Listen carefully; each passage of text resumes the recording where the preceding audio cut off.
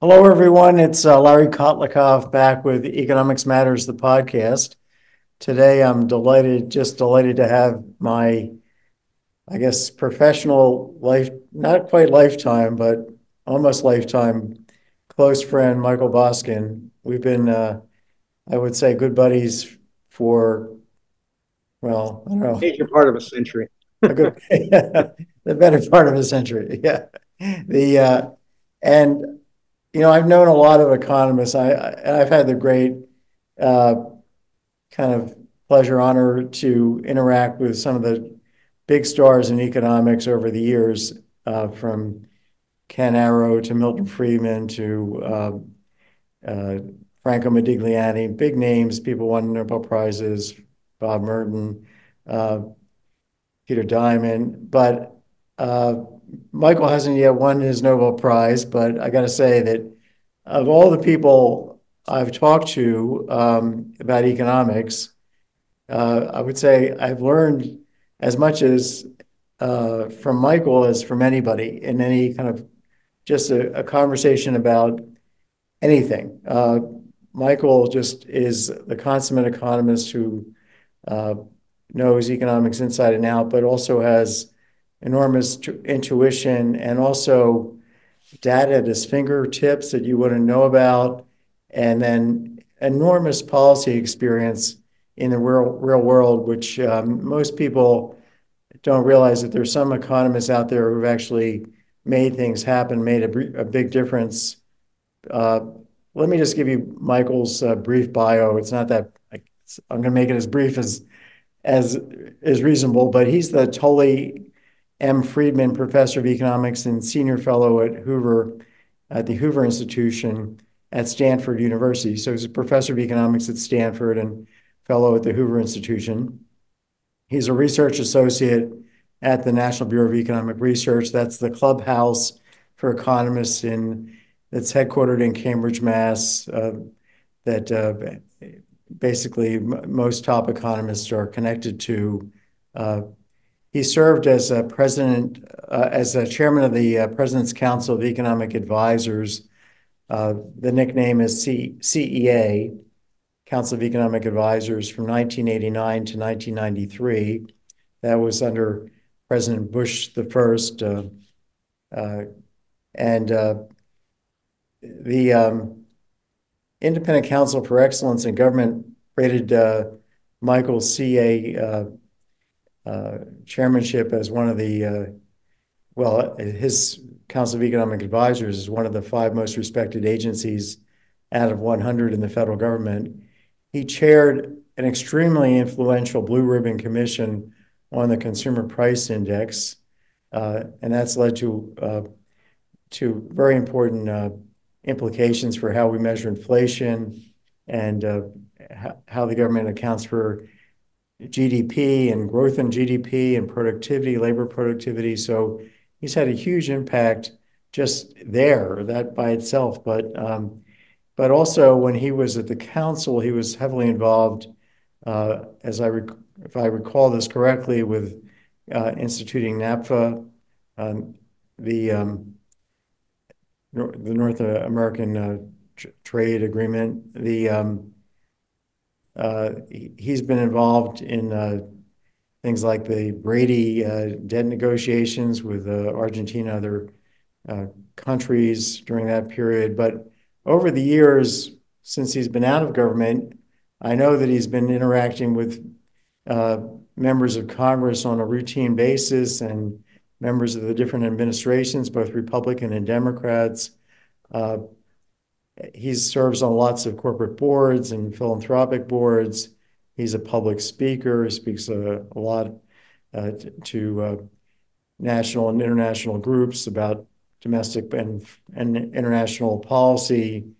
Michael received his BA with highest honors and the Chancellor's Award as Outstanding Undergraduate in 1967 from the University of California, Berkeley.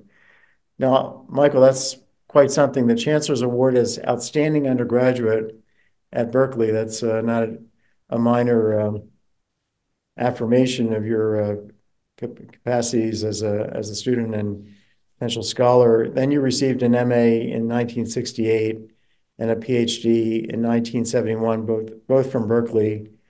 And he's taught at Harvard and at Yale in addition to Stanford.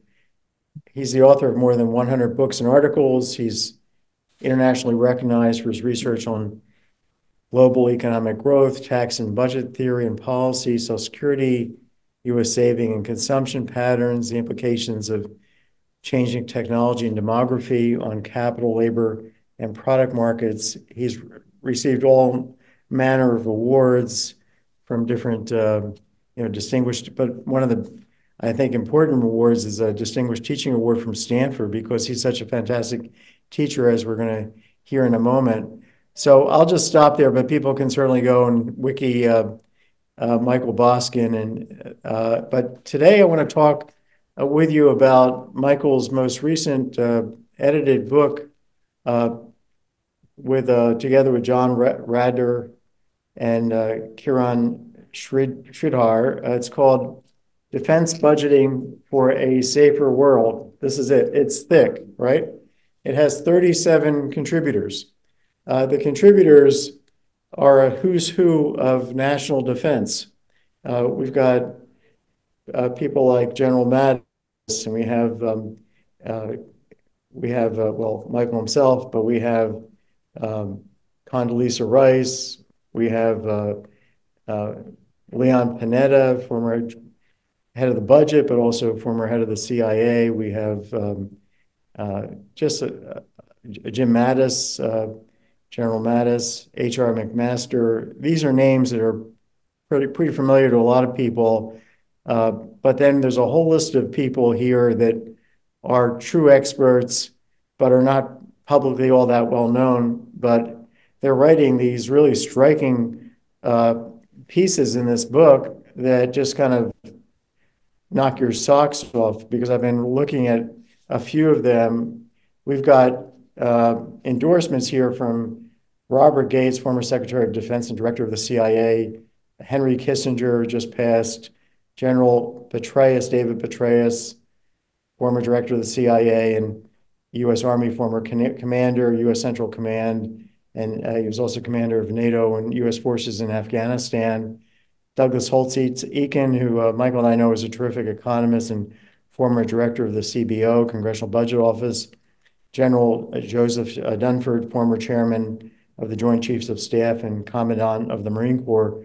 So if anybody was worried or concerned or interested in understanding our defense posture and situation and threats, this is the book to get. And we're going to talk about it, but I want to stop and let Michael give us a little background of how he got into economics and into the policy world, and give us a little feeling for what you accomplished when you were at the CA. I know it's a long time ago, but I think it's interesting for people to know how policy actually operates and how important what a difference one person can make if they do have a position of power down there, if they're sensible. So, Larry, first of all, thank you for that too gracious an introduction. I think you not only hit the highlights, you hit almost everything. So, in any event, I had a very serendipitous path to economics and policy, and the opportunity to serve my country in the government, out of the government. I wandered into introductory economics my sophomore year. I was pre-med my freshman year. Looking back on it, I think that was primarily to make my parents happy. And I just wasn't all that interested in most of the subject matter. But I wandered into an introductory economics course my sophomore year. And while the lecture was very dry, I just fell in love with the material. The idea of trying to understand how the economy operates, how policy has the potential, I guess if we were quoting Keynes for good or evil, to actually improve people's lives. And that seemed to me to be kind of a more of a broad-based approach than if I had become a doctor and helping one person at a time, if I was a clinician, for example. So it was very appealing. And then the summer between my junior and senior year of college, I wasn't quite sure what I wanted to do, so I was thinking of applying both to law school and graduate school. And I went around the country and talked to people in the leading economics departments in law schools. And then I spoke to some friends, parents, three in particular, who were lawyers. And by then, given I was 17 and they were, obviously in their mid 40s or something, they had become a little disillusioned with law. This had become kind of a grind more than they had thought. Now, I don't know what type of law I'd have gone into if I'd gone to law school, and maybe it was to law's benefit that I switched to economics. But I fell in love with this. So I took graduate courses my senior year of college, and I was able to finish quite quickly my PhD program. I did go to Harvard for 4 days and went back to Berkeley, where I'd been an undergraduate, because I ran into a lot of graduate students at Harvard who were there for quite a long time. Now, that was, during the Vietnam War, maybe that had something to do with it, but I just, I came from very, very modest means. I wanted to finish and get a job. Uh, I was the first person in my family to finish college, so going to graduate school in addition to that was kind of postponing making a living. So it all worked out great, and the kinds of economics the aspects of economics that interest me were those that were relevant to policy. That doesn't mean it was just the policy itself, but it was the theory and the econometrics that were useful in analyzing problems that fit into policy. And I was very lucky to have some great teachers, and a couple of whom won Nobel Prizes subsequently. And so I decided to become a professional economist, and I decided to come to Stanford, which was a great place to be a young scholar at the time, and I think still is. And so I've had most of my career here. But I first got interested in policy and most directly involved testifying to Congress on Social Security in the 1970s, when it became pretty clear that Social Security was going to have some financing problems before too long. So a very nice man, Senator Ed Muskie from Maine, was chairman of the Budget Committee, and he asked me very politely to come testify. And I did, and I was on a panel with three people in wheelchairs and myself, and they were all complaining about disability wasn't working for them, et cetera. And whatever the fact of the matter was, a very odd juxtaposition for me to be saying that it's got long-run financial problems and we need to do something about it. So it got me, it was my introduction to you can get set up if you're not too careful in a congressional testimony. But in any event, I learned from that experience and I started thinking a lot more. And my interests were really quite broad in economics. I actually took classes in 6 or 7 fields as a graduate student and tried to remain at least knowledgeable in a subset, but they're mostly around fiscal issues, taxes, spending, deficits, debt, evaluation of spending programs, the big programs, tax reform, things of that sort. But also I became very interested in how things are measured in economics, something I know you've played an important role in your career, Larry, especially on the fiscal side. And it became clear to me that people were using very slippery, inaccurate measures of various things, which maybe quarter to quarter wasn't a big deal, but when you looked at longer terms over a decade or two or over a lifetime, could add up to a very, very big change. So that became kind of my focus of my work, and I published, and one becomes noticed in the profession and in the policy circles. And so eventually I got asked to help President, then candidate Reagan in his campaign. I become pretty close to Howard Baker, who became Senate Majority Leader and I think became famous for his role as the Republican lead on the Watergate committee and asking, what did the president know and when did he know it? Which is a refrain that's repeated over and over again over the years. And in any event, my politics seem to be more attuned, my political economy, my economics views, which were very much shaped by what I viewed as the tremendous distortion and destruction of high inflation, which is really defining, along with the oil shocks and a deep recession, followed a few years later by another deep recession, were really the kind of defining characteristics of my early career. So I became very interested in the harmful effect of high tax rates, in the problems caused by inflation. I consider myself a hobbyist in intellectual history of economics, but I do remember that Lenin said something that I'm paraphrasing now: inflation is how we'll destroy the bourgeoisie. And Keynes said, inflation is how the government steals from the middle class. So these were pretty defining things. And then there became something called supply side economics. Now, of course, we've known supply and demand matter in economics, both micro and macro, for a long time. But because there was what has come to be called old Keynesianism, very simple. Most people are consuming out of their current cash flow. They don't worry about the future. We don't take much account of their future expectations. They don't have much about incentives, and time horizons were relatively short. That seemed to be causing problems. And the explanation for how we had stagflation, high inflation, and a recession simultaneously in 1980 seemed to be pretty much off the mark.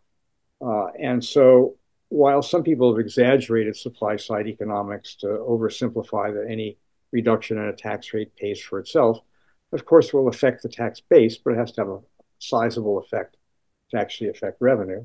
Some things do, some don't. When tax rates get really high, obviously they have a much better chance of doing that. But anyway, that's, I think, kind of became a big issue, and it became a bipartisan issue briefly. In 1978, Senator Benson chaired the Finance Committee, who I was friendly with, and he had a great report talking about the supply side problems in the economy, which was used a big change in thinking. And then that morphed into a bipartisan call for lower tax rates. People remember Kemp Roth and the Reagan tax cuts. They don't much remember that Bill Bradley and Dick Gephardt, two Democrats, one in the Senate, one in the House, had a more or less analogous tax reform. It wasn't quite as large, et cetera, but it really aimed to flatten rates and broaden the base and the like. So that was kind of a heyday for that kind of thinking. But then from then on, the intellectual history of economics, I think, has seen more and more people pay a lot more attention to incentives, expectations, and time horizons. And of course, your work and your work with Larry, your work with Alan Auerbach and Bill Gale is a very important aspect of that. Maybe in a sense has taken that to an important further development in the next generation, you might say. So tell us a bit about the time at the CA. How did you get appointed? When did the call come? How does that, and what, how often were you meeting with the president? What's it like, kind of physically being in the old executive office building over at the White House? What's life like being a CA chairman? And then what did you get involved in where you think you made a difference? Well, let me start with advising candidate Reagan. So our dear friend, late Secretary of State George Shultz, who recently passed out, did Henry Kissinger at 100, had a dinner for then candidate Reagan, and he had several economists, myself, Milton Friedman, a couple of others. And Milton was ordered to push Reagan hard on supporting disinflation from the 13%. And I was asked to kick the tires on supply side economics. And despite the kind of media caricature of President Reagan, he had a much more sophisticated view of supply side economics. He thought that when tax rates got really high, that you could lower taxes and raise revenue, or when they were on something which was the tax base was very mobile, would be how we would say it. He didn't say it in quite those words. He had a pretty sophisticated answer. And he had been head of a union, he had been in Hollywood, and he had seen what high tax rates did to movies being made elsewhere and so on. So I think that I would say probably the main contribution I made on this tax advisory task force was on indexing tax brackets. We accelerated depreciation to try to move closer to a cash flow or consumed income tax. But importantly, I was instrumental, I think, trying to be not immodest, or a variety of us, but we were kind of pushing for what became IRAs and the expansion and allowance of 401ks. So I think that was a pretty big deal and something I'm very proud of. Now, was it perfect? No. It's a sausage making as it gets through Congress. But it was quite interesting to see what happened because the Democrats had a majority in the House. And the Republicans had taken the Senate in 1980, along with Reagan's very large victory. But he was able to command a sizable following among what were called blue dog Democrats, moderate to conservative Southern Democrats, fiscally conservative Southern Democrats, and was able to get all that passed. And they had to adjust it a few times. It probably got overdone originally, and we wound up subsidizing investment rather than moving to neutrality and so on. But in any event, so I then wrote a book called Reagan and the Economy: Successes, Failures, Unfinished Agenda, which apparently his vice president, George H.W. Bush, found quite intriguing. So he asked me when I was in Washington to come visit him every time I was in Washington, whether it's for the National Science Foundation panel or the CBO or whatever I was doing at the time. And so I did, and we would have breakfast at the Naval Observatory, or we'd meet at his White House office. And then he asked me to help him in his campaign, which turned out to be a lot of fun. It was demanding and tense at times, and it was where you really learned how second, third, and fourth best welfare economics, as economists call it, gets done in the real world. You know, like um, Bush, like Reagan, was a free trader intellectually, but he had to win Pennsylvania. And my dear friend, the late Jack Heinz, a senator from Pennsylvania, said he wouldn't endorse him in Pennsylvania and support him and campaign with him unless he continued the steel quotas that had been put in during the Reagan administration.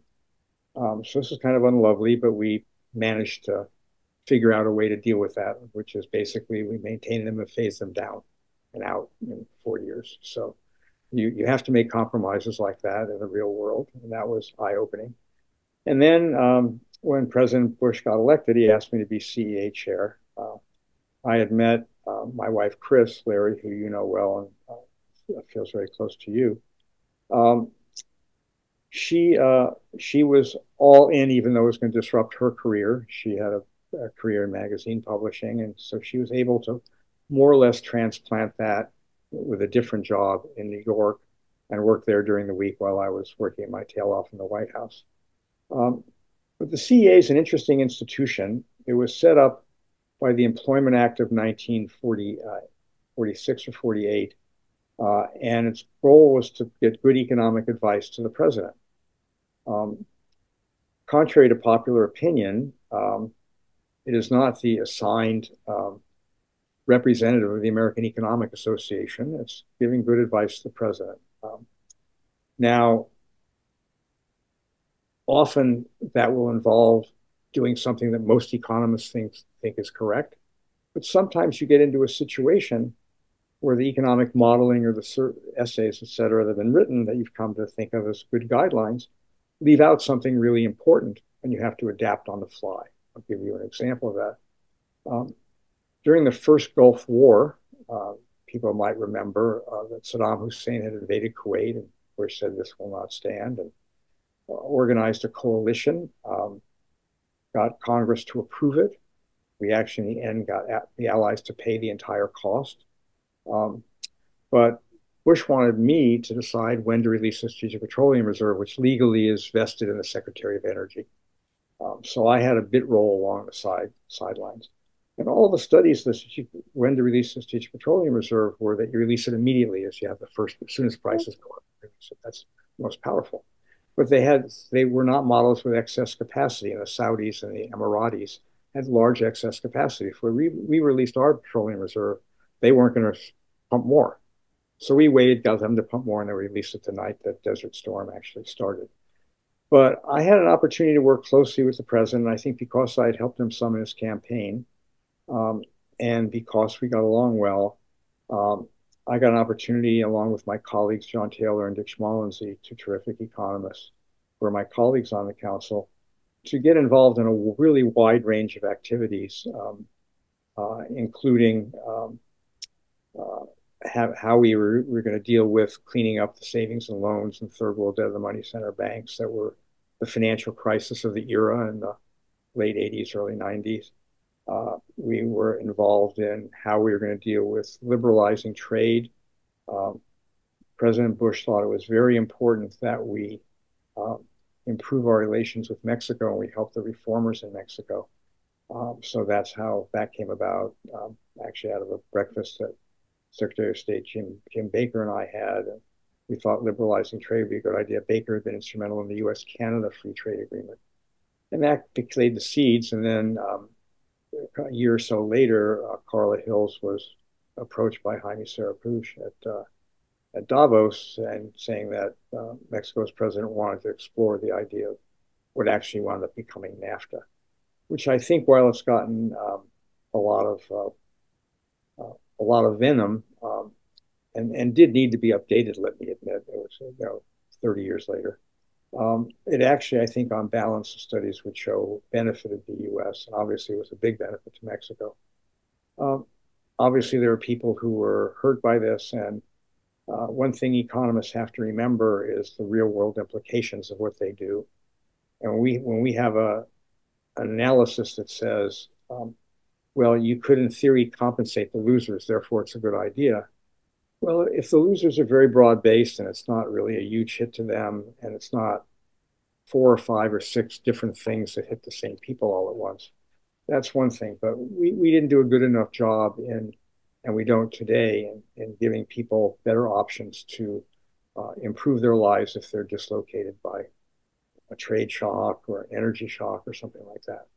So that left a very deep impression on me, and I always thought that, but actually being there, and rather than advising on policy, being in the Oval Office while we're arguing options, left a very big impression on me. So I was very pleased with that. I would say it's what you can do as CA chair depends a lot on the political situation. At first, it depends on your relationship with the president and him vesting some authority in you, and everybody else thinking that, therefore, they should listen when you say something.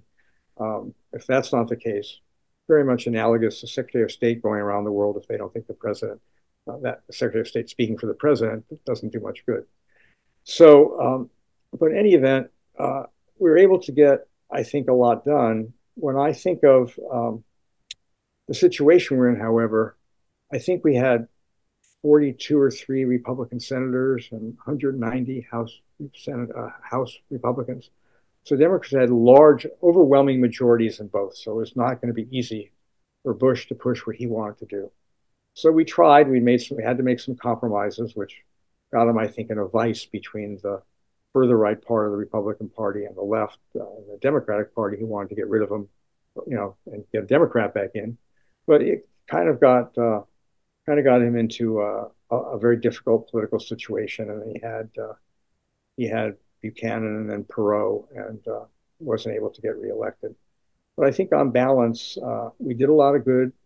I would add one other perspective, which I think all of my predecessors and successors that I've spoken to about this share, that a big part of being a good economist, of adding a lot of social value in government, is preventing bad ideas from happening or coming to fruition, or nipping them or channeling them into something much less damaging. You mentioned Ken Arrow at the start, our late Ken Arrow, my Stanford colleague, and along with Milton Friedman and Paul Samuelson, probably the 3 greatest economists in the middle of the last century. He always said his greatest social value added was killing the idea of the U.S. spending a fortune building a supersonic transport. So he didn't think that penciled out in a cost-benefit analysis even closely. And of course, the British and the French did, and then they wound up having to dump it after a while. So there's a lot to be said for good economics, but it's also important to remember economics isn't the only input to policy, including economic policy.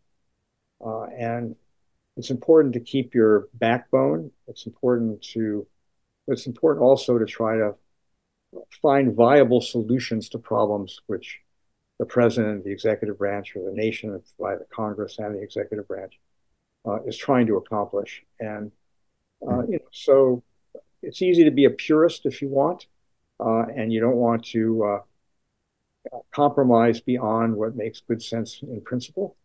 But you sometimes have to swallow hard and settle for 2/3 of a loaf rather than a whole. So let's segue. This seems like the issue of good policy and uh, compromise and getting it straight, making sure that you stop bad things from happening. All that is a little bit involved with this in this book, comes up in this book. Uh, it's called Defense Budgeting for a Safer World. I'll just show everybody the book again. You can now buy it on Amazon or probably your local bookstore is better thing to do. Keep those bookstores going, or Barnes and Nobles, wherever, indie books. But this is an extraordinary book, and it is about budgeting, but it's also about our national security situation. And so some people here are talking about, in the book, about dramatically increasing our defense budget by a factor of 3, from about 2.5% of GDP to maybe over 6, 7% of GDP, which is still a whole lot lower than it was during World War II, for example. But they're so concerned about China and Russia and other threats that we're facing, but particularly China. And then we have some people saying that under my quick skimming of the book, because I haven't had time to read every page, that we just need to reorganize what we're doing much more effectively. Some other people are saying it appears that we need to figure out what our best strategy is in terms of how we spend our dollars. It's not so much the absolute number of dollars, but how we're allocating them, because I think in absolute terms, we're spending more than China by some factor, but I'm not sure that that's actually for sure the case. And then we've got some other people, we're talking, the very first chapter here is about, written by someone who's not all that well known. Her name is, just get the, hang on a second. This is about China, and when I started reading this chapter, I was like kind of floored. This is Oriana Schuyler Mastro, and Oriana Schuyler Mastro is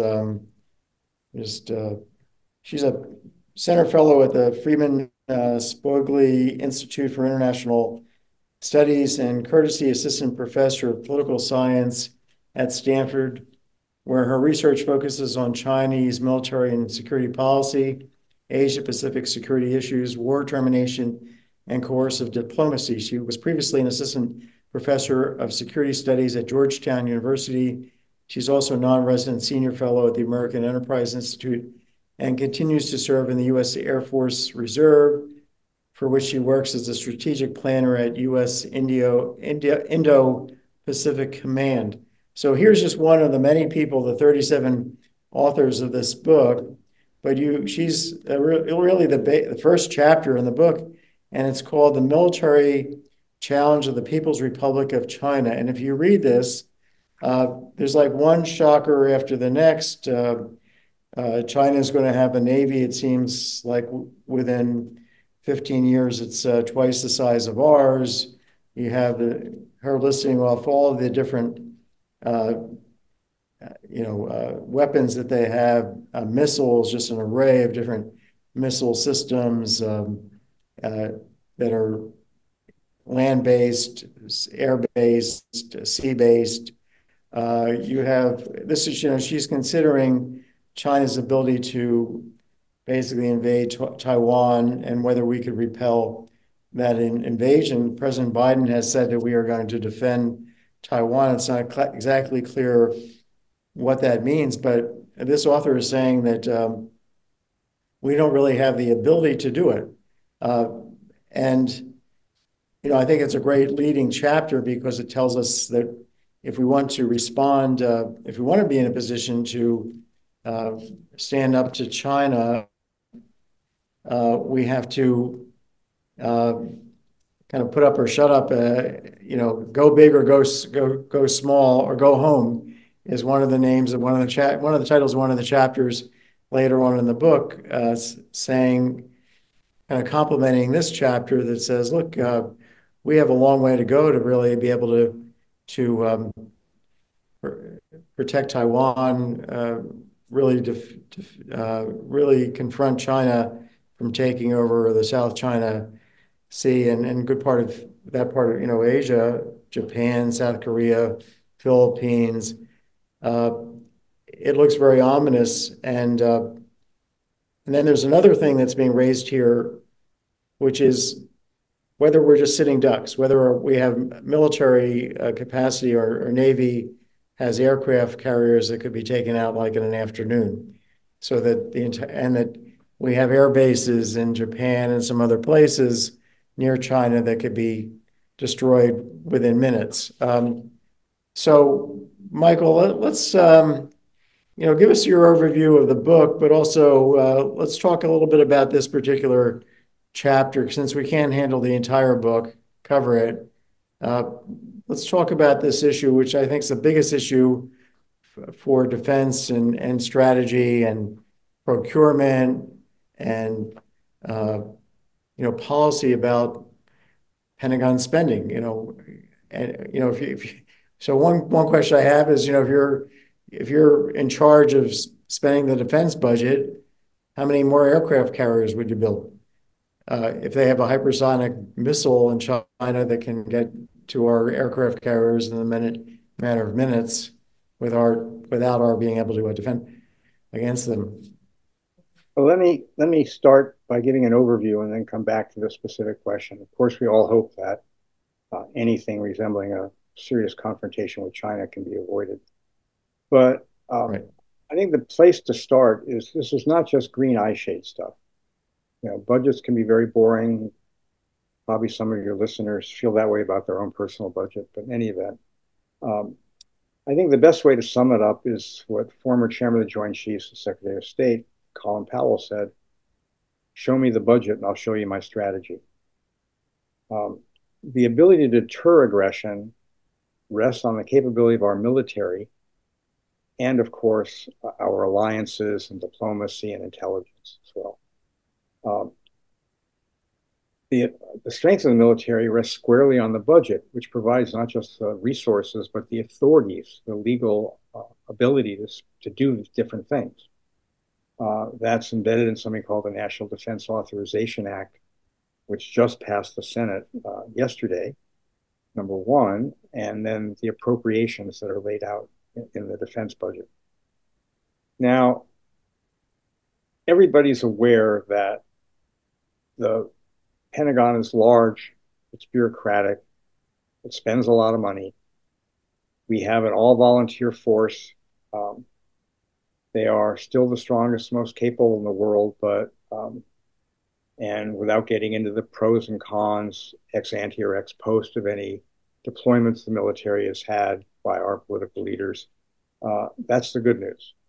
The bad news is, of the $886 billion, that's the number that's being discussed now. They have it in the debate about defense appropriations as part of the negotiations going on between the House and the Senate.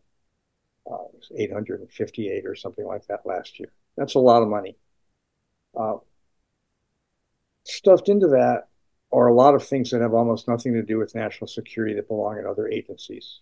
Why? Because you have to pass the National Defense Authorization Act to authorize the military to go ahead. Even if you just have continuing resolutions, you have to let the military spend, or they can't pay soldiers, et cetera, sailors and Marines. They can't pay contractors when they deliver stuff. So that being said, we have an opportunity to realign, refocus, and get a bigger bang from the buck. My own view, after studying this carefully, and it's influenced by all the people in here who have different points of view. These are leaders that have served in administrations of both parties, some both parties, some one or the other, and they've head of cyber command, undersecretaries for policy, procurement, personnel, et cetera, head of the defense innovation unit, former chair of the Joint Chief, former head of the former chair of the House Armed Services Committee. So with all that expertise, I've come to a conclusion that we need to do both, and we need to do both with more of a sense of urgency. I don't think at the moment we need to have the gigantic increases people are talking about to 6% of GDP, but I think that we're going to need to spend more. President Biden every year proposes a 10-year real decline in defense spending, which will be quite harmful.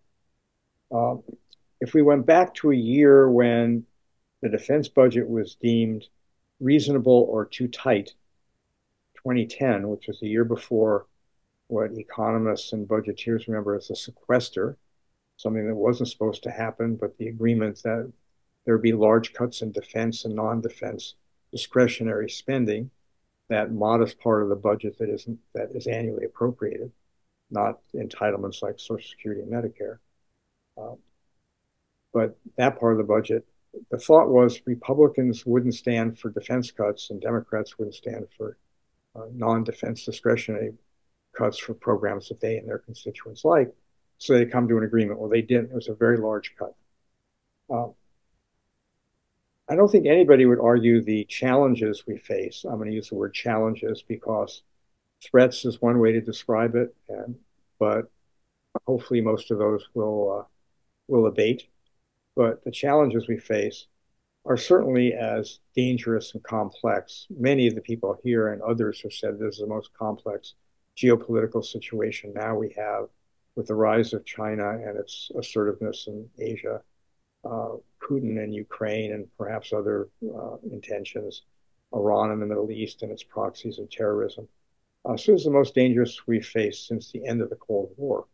In any event, whether you believe that to be true or not, I think it's at least as dangerous back then. And if we just adjusted the defense budget for inflation since then, this 886 we're talking about is probably 100 billion light on that score.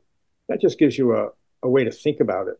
Now, does that whole $100 billion have to come from appropriations in a tight fiscal situation? We have too large a national debt, and we have impending cash shortfalls of Social Security and Medicare in the coming decade, which are going to be their own challenges. Some of it can come from other sources. We can get a bigger bang for the buck. We can get better efficiencies. The Pentagon put in a program, Secretary McNamara in the 1960s, called the Planning Program Execution System, PPBE, Planning, Programming, Budget, Execution. And it was geared toward long-term, exquisite, gigantic procurement of super new fighters, bombers, ships, etc. That's still the system used today. There's some workarounds, but it's very cumbersome. Back then, almost all the technology the military used was either produced or financed by the military. Now, most advanced technology is done commercially, and there's a lot of stuff you can buy off the shelf that is cheaper, more advanced than some of the stuff being built into some of our weaponry. So we're going to have to become more agile. There's plenty of room for efficiencies. So other kind of silly stuff. For example, when in 1970, the National Defense Authorization Act was 10 pages long and passed on a voice vote in one day. This year, it's thousands of pages long, stuffed with line items. Now, there are reasons for those line items, some of them political, some of them not reasonable. And in the post-Vietnam War era, there was a sense that the military was left and the CIA was left unchecked, and there were a bunch of reforms put in, probably overdid it, but there was a natural reaction to some of what were considered some abuses back then. And so we're left with this system, so we're going to have to become more nimble. And it's going to be tricky because we're going to have to do this in a decade where we're going to have to do some fiscal tightening. And that's going to be awkward messaging, and it's going to have to be done with some education on the part of the president and the Congress explaining why we need to do this for our security and our ally security and our freedoms and our prosperity. You know, the Navy keeps sea lanes open, for example. We'd be in very tough shape if we didn't have a Navy capable of doing that, but the Navy's been shrinking. Unfortunately, we have to be alert to risks in several different theaters in the Middle East, as we've seen, in Eastern Europe, in Asia, in the South China Sea and Indo-Pacific. We have allies in those areas that can help. They need to do more. They're starting to work more cooperatively, and we're starting to do some better integration of our intelligence and our militaries.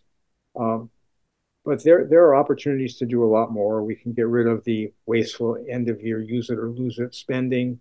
We could at least index for inflation the carryover authority you have if you go over your budget a little bit. But we waste a lot of resources because of silly restrictions put in.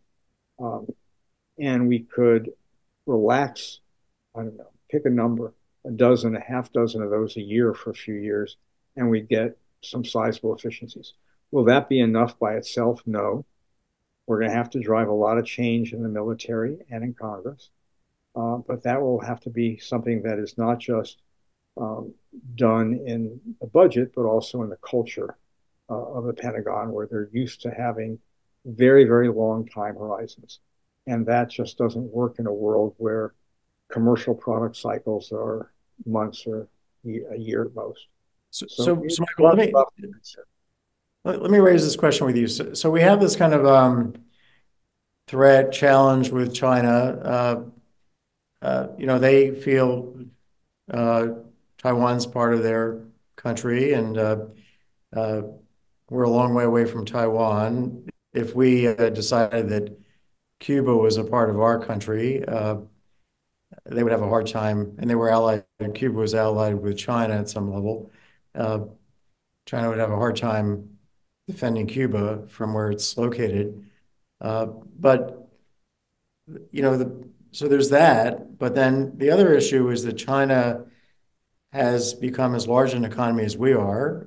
The European Union is slightly bigger than both of us, but a paper I just wrote with some co-authors called The Future of Economic Power. It's at my website, kotlikoff.net, suggests that by the end of the century, even if you assume that labor productivity in China is basically slower than it has been in the last 20 years by a margin, you still have China, even with the demographics going against it, with China losing 400 million people, the bigger than our current population in terms of their total population by the end of the century, you still end up with China having roughly 35% of world GDP. We're down to about 11%.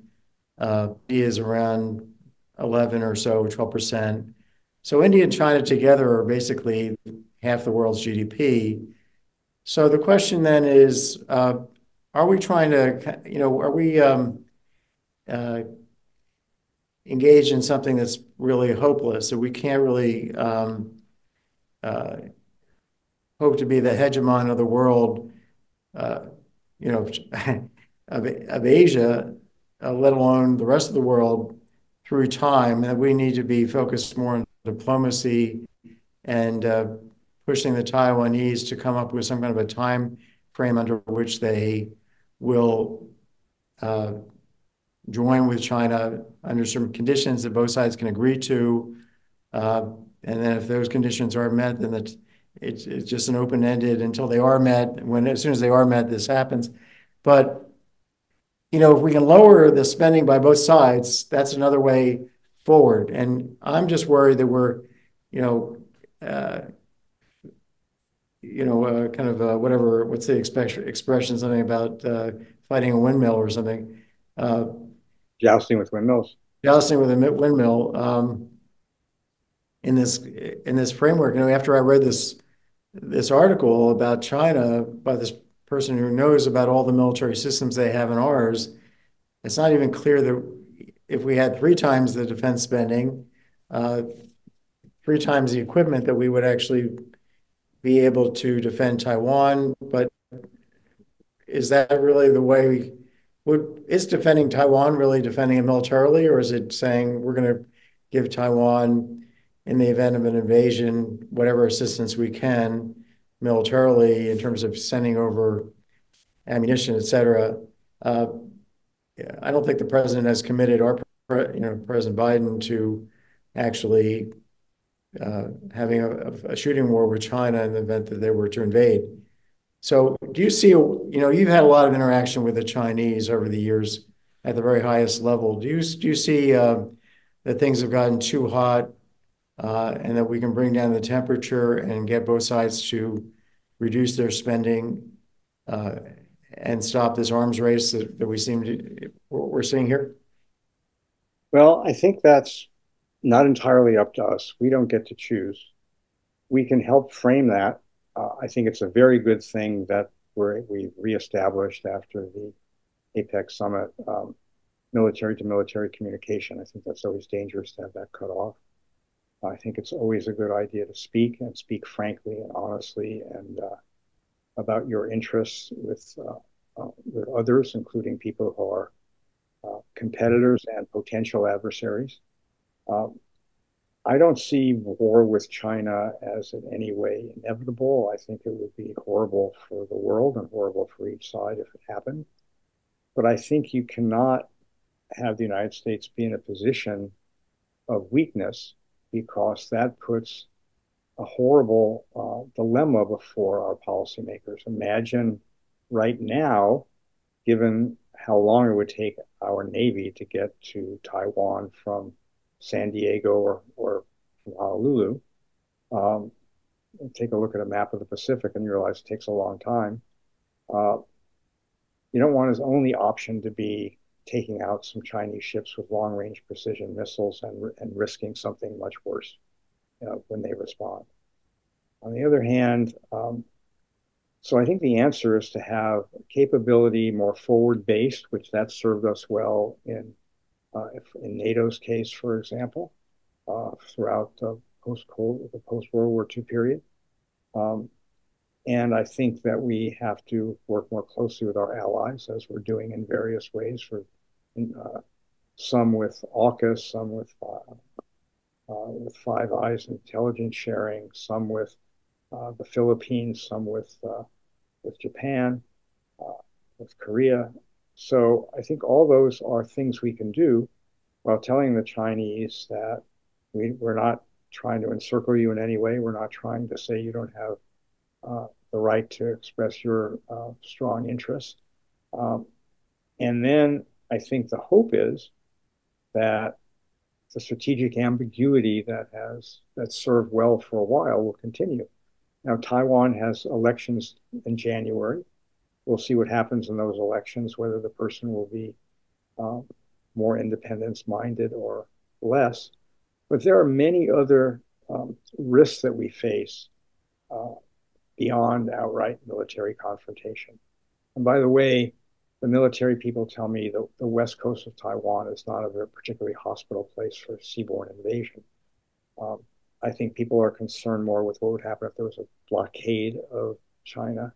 And I'm concerned about what would happen if they Of were, Taiwan. So, I yeah, mean, of Taiwan. China, yeah, pardon me, China blockading Taiwan. And I'm also concerned about cyber activity shutting down um, much of Taiwan's economy. Uh, Hsinchu Industrial Park, where Taiwan Semiconductor is primarily located, that they produce, although a fair amount in China, a lot of the world's advanced chips. Yes, we're reshoring some of that. We can argue whether that's a good diversification strategy and how well we're doing it. But the fact of the matter is, there are a lot of other things that could happen. And I think it's important that the United States be able to respond and give options to our political leaders, the president, future presidents, on how to respond if something like that happened. So I, me, believe, I believe the very least we need to do is very much speed up. Taiwan has been waiting years for weaponry it's paid for already. So our defense industrial base, which has declined considerably, and it's one reason we've had uh, trouble explaining to the public that a lot of the money being requested right now for assistance to Ukraine will be spent here on restocking our supplies that we've sent to them already. So a lot of that is just going to domestic manufacturing.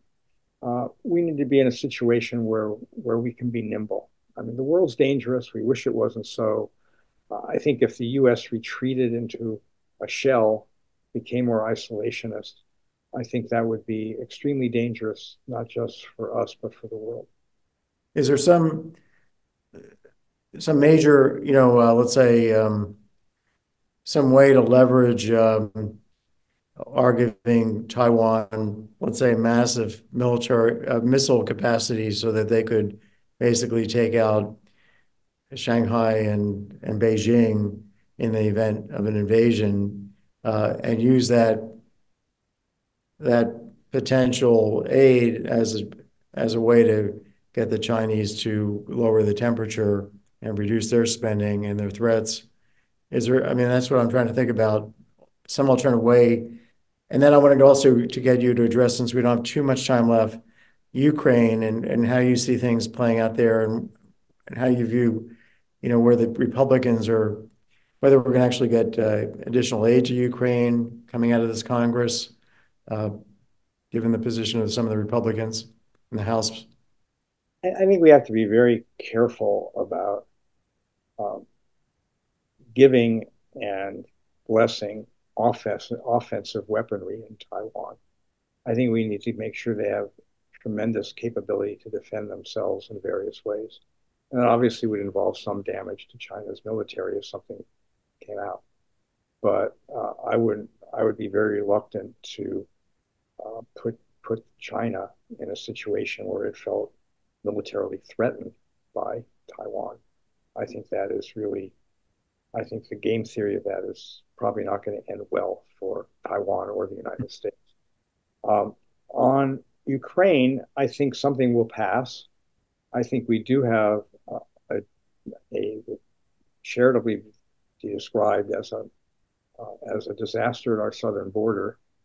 There are many dimensions of that disaster, from humanitarian to security to the rule of law and so on. But so I think the Republicans are holding firm on wanting some change in policy and not having this extremely stretched definition of legitimacy of asylum and parole and so on. So we'll see what winds up happening there. But I think there's strong bipartisan support for continuing to support Ukraine. Now, I think there are calls, not without reason, about where does all this go and where does this end? Is this just an open-ended commitment forever for a brutal slugfest in eastern Ukraine? And where does that leave us? So I think you're going to see some compromise eventually reached. I think it will probably more involve things like greater accountability for how the money is actually being spent when it is in Ukraine. So I think that's probably the place where they'll be able to come to some compromise.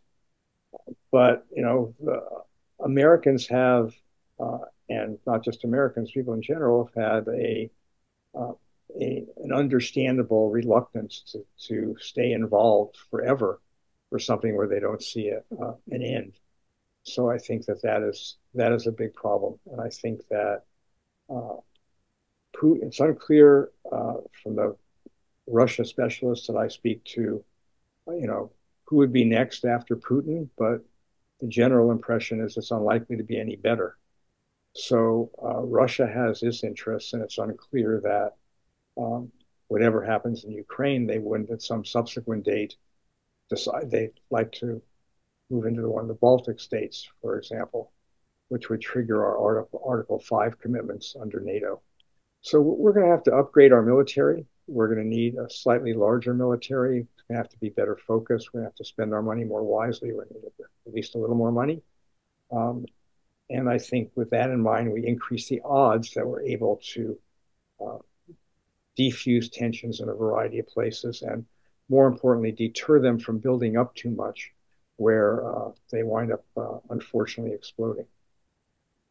Well, I think that's a great way to end this terrific podcast, Michael. I want to really thank you a bunch, and everybody get this book. It's got a slightly off-putting title, Defense Budgeting for a Safer World, but I would say read it. You're going to not be able to stop reading it because it's it's a page turner, because you really, every sentence has got something you didn't know before. that is going to just change your perspective about where we are and where we're going. That's what we're trying to do, Larry. We're trying to get it all in one place. We could talk about strategy, threats, personnel, procurement, Right. previous attempts at reforms, what reforms can accomplish, the Yeah. politics, etc. So hopefully people will find it a useful resource.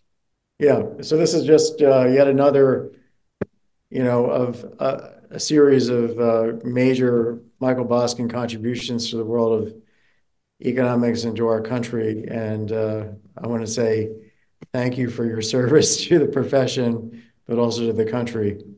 So all the best to you and Chris for the holidays, Michael. Thanks, Larry, and thanks for having me on your podcast.